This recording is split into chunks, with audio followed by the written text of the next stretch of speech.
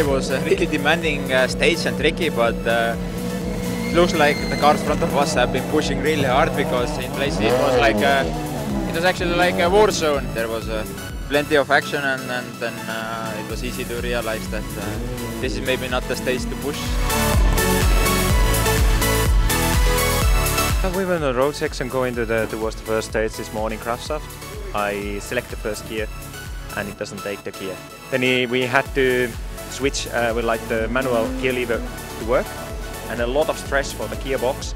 But I think at the end the input shaft broke and we lost the drive completely. The first one was just clean.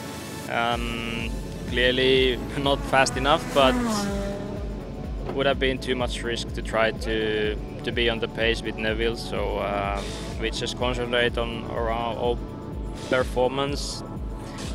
And then we have a power stage, which is also very tricky, so it's not over yet. For sure, I'm really happy and relieved that the race is over, let's say. That's steady performance throughout the weekend. Not really on the pace all the time, but safe drive brought us on the podium, so really nice weekend in the end. Very happy for all the team. Everybody put so much effort for this event.